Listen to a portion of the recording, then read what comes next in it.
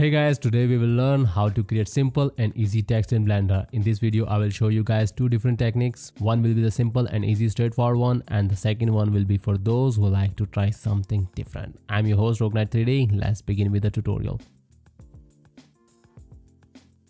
Shift A, select text. You can press tab to edit it and write anything you want. Now go to the text properties. In geometry, we can extrude it a little, something like 0.15 might be enough.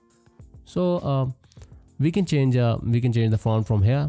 You can choose any font of your own liking. And in paragraph, we can align it to whatever style you want. I'm gonna keep it on center. Now right click and convert it to mesh. As we can see, the geometry is quite messed up. I'm gonna turn on wireframe so we can see it in object mode as well.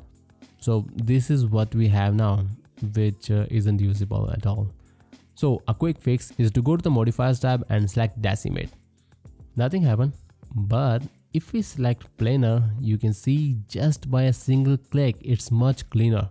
So this is what we had before, and now we have this. I'm gonna turn off wireframe and also apply the decimate modifier. Now right click, shade smooth, normals auto smooth. I'm gonna move it to the side, shift D to make a duplicate. Now I will be showing you guys two different methods here. Select the first text, tap to go to the edit mode, A to select all of the vertices, then press M to merge. Select by distance, and for the other text we won't be doing anything. But still you can see both are the same. We can move them both easily. You might be saying why we even merged when nothing even happened. Yeah, nothing happened. If you want to use it like this, you can totally use it. You don't have to merge anything. But if you want more control of your text, you sure don't want to stop here. So go to the edit mode, select all of the vertices by pressing A.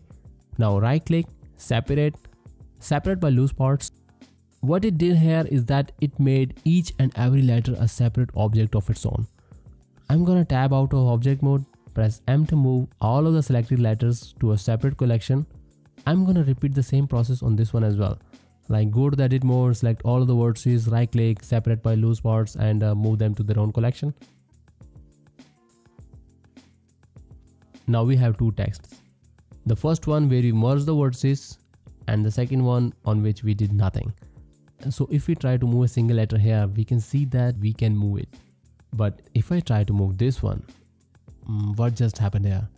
If we have a closer look, we can see the top, the mid, and the bottom are three separate objects. Same goes for every other letter here. So how can this be useful? Before digging deep into that, we just saw that our origins are in different places. It's good practice to have your origin in the correct place so you don't have any problem rotating and scaling them later. And to fix it, just press A to select all of the letters, go to object, set origin to geometry, and it's fixed, like you can see here. Well, I'm gonna make this text unique a little bit by just moving, rotating, and scaling it.